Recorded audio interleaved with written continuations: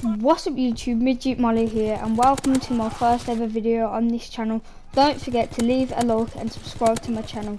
Today I'll be telling you tips and tricks of how to get better at COD World War 2. So without further ado, let's get into it. Tip number 1, have a good sensitivity. You don't want your sensitivity to be too high, like 15, so you'll be spinning everywhere around the map. But also you don't want it too low, so when an enemy is behind you, you're too slow turning round and he kills you first. I always suggest you have it between 8 or 10 because that's round about right.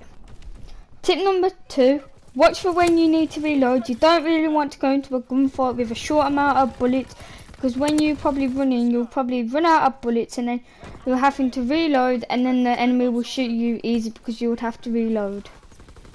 Tip number 3, experiment with guns and classes until you know what gun's right for you, because everybody plays different, so no one can really say this is the best gun for you. Tip number 4, don't run into the centre of the map. This is where strong gun action does take place, and if you're weak you'll end up dying straight away. I suggest you run round the sides of the map, picking up people that don't really expect to get killed there. But if you don't really get what I'm on about, I will be doing a future video on that, so do subscribe if you want to know more about that.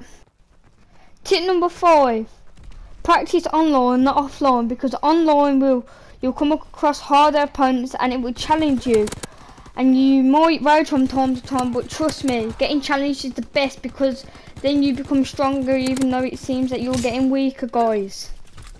That's it for today, guys. Don't forget to smash that like button, subscribe to my channel, share my channel around, and I'm out, guys. Peace.